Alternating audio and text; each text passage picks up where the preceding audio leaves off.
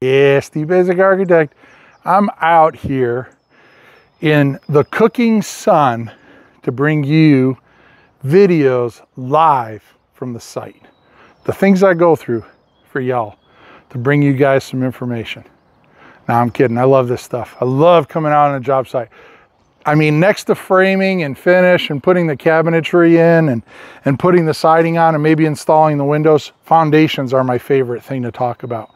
Right? And that's what we're going to talk about today. So you can see, here we are. I'm down in the crawl space. I figured we'd just run through a few pieces of what we're doing down here. So you can see 10-inch foundation wall.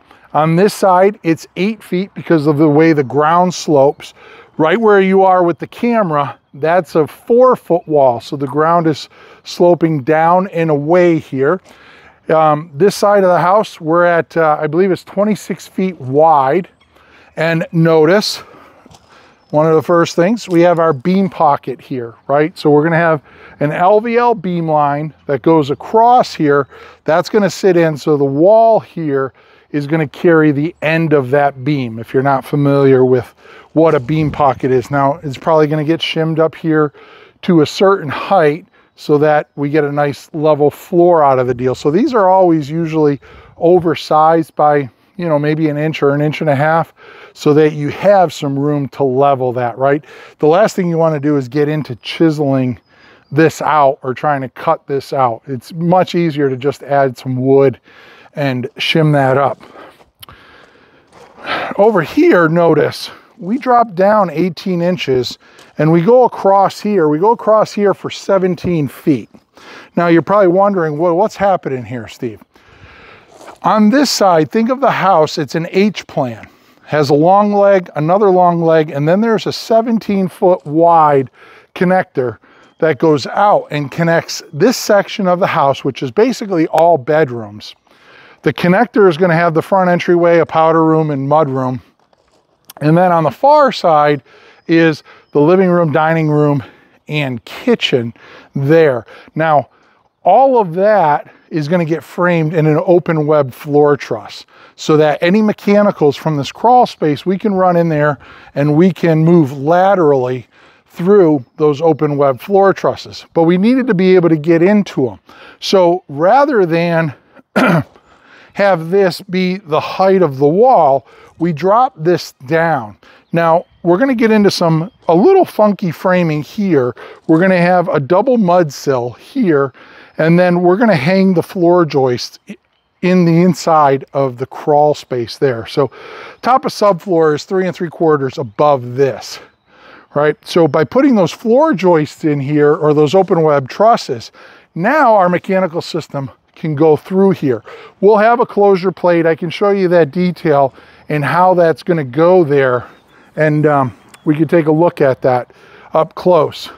As we move down the wall here, notice we have a few little tie-ins. We have a lower shear wall here.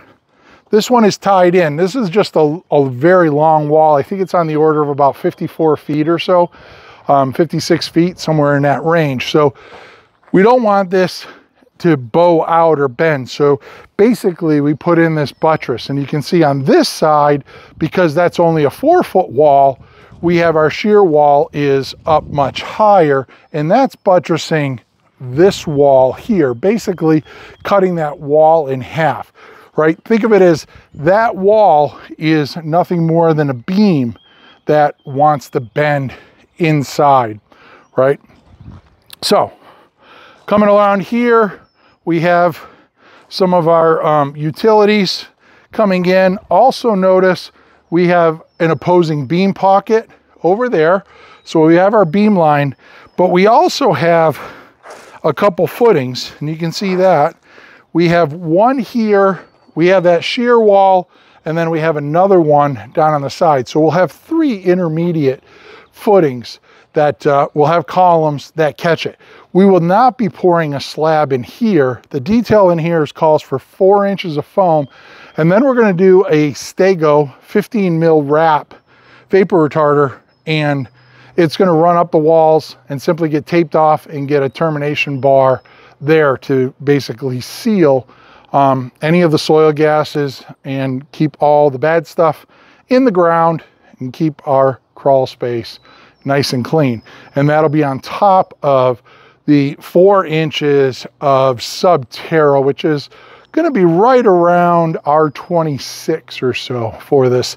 You know, it's a passive house inspired home, pretty good house, however you want to label it.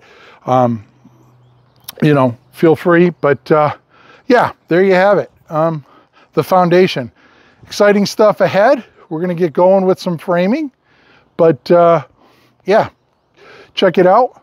Look forward to showing you more of this project as it progresses. Steve Baczek Architect. Until next time, long live our buildings.